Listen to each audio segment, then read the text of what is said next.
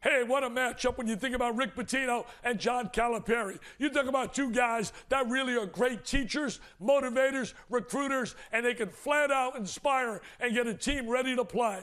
Preparation, man, will not be a problem for these two guys. It's amazing when I think about it. John Calipari was a young coach trying to get the Massachusetts job. Who got him the job? Rick Pitino. Why? That was his alma mater, and he was on the board. And then he went one step further because there wasn't enough money. Pitino threw in some dollars to get him the job, so he would take it. And now here it is. They will battle on the big stage for the right to play for a national title. You talk about two guys. Yes, I know about vacating and all that from the NCAA, but the facts are John Calipari has taken 3 different schools to the Final Four, and so has Rick Pitino. These guys know how to win. They know how to prepare a team. They're the ultimate motivators, and I'm telling you now, that is going to be one Goliath matchup. Hey, Ali Frazier, baby. Pitino Calipari. Sounds like an Italian construction company, but I'll tell you this, their teams will be ready to perform.